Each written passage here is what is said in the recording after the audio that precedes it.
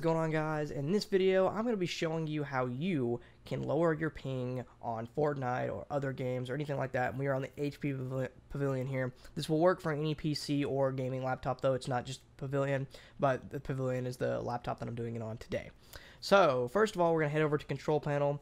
You're going to go to Network and Internet, Network Connections, and you're going to pull up your Ethernet. As you can see right there, the Ethernet is in the middle. Sorry if it's hard to see. For this video, you're going to want to have an Ethernet connection with an Ethernet cable, as you can see, run to my router here.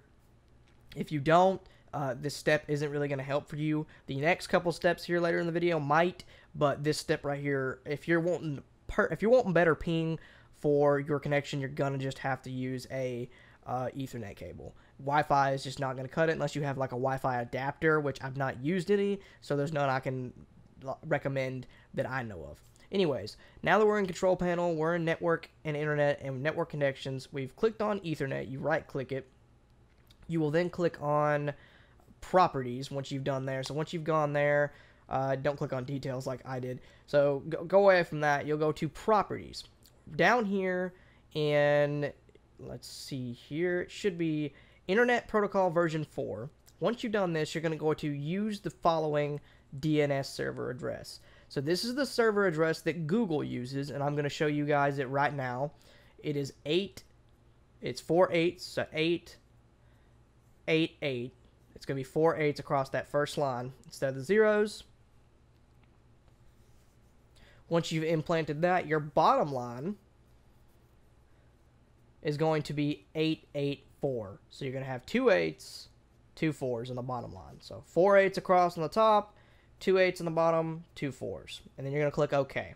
This will then in turn make the DNS server address that you're using the same as Google's. And theirs is really good, of course. Obviously it's Google. And this in turn should help with your overall ping and internet connection if you're using Ethernet. If you're using wireless, this is not going to help you out.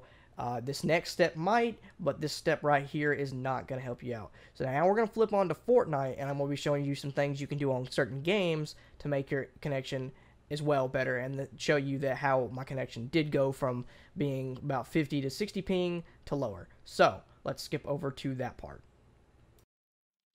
In this portion of the video, guys, we're on Fortnite, using it as a example for the game I'm going to be using in the video. If you go in Fortnite settings, most games do have this setting as well.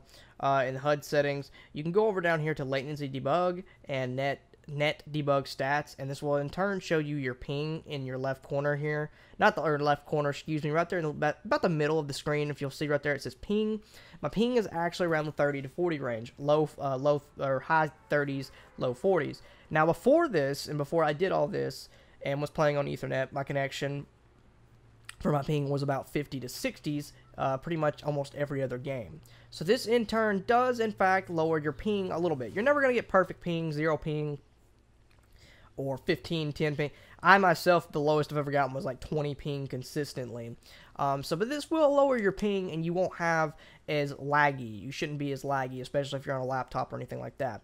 Another thing to add that you can turn to help, and this does help somewhat with connection. It helps with everything else going on of your PC running the game. Turn your settings down. Turn them down to performance mode if you're not using it on Fortnite and anything like that. Kind of lower your settings, and so it's not as hard on the computer too as running for what it's running.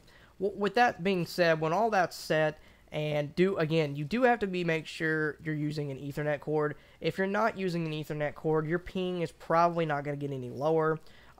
Wireless connections are terrible all the way around typically, unless you have, like I said, an adapter, and I don't use any of those, so there's none I can personally recommend that would actually work. I do know some people that have used them, but I personally, you're going to have to use an Ethernet connection if you want the ping to really take effect and be lower like it is now. But doing this step, what I just showed you guys with the Ethernet setting, you should in turn get around about the 30 ping range. I would be very surprised if you guys didn't get the 30 ping. Now that can also be your internet, so if your internet is very, very slow, that may be another issue with it, and that's just something you have to fix with getting faster speeds or different internet provider or something like that. I hope this video helps, guys. If you guys have any questions about that or anything like that, let me know down in the comments below. Be sure to like and subscribe as always, guys, and I'll see you guys in the next video. Thanks for watching.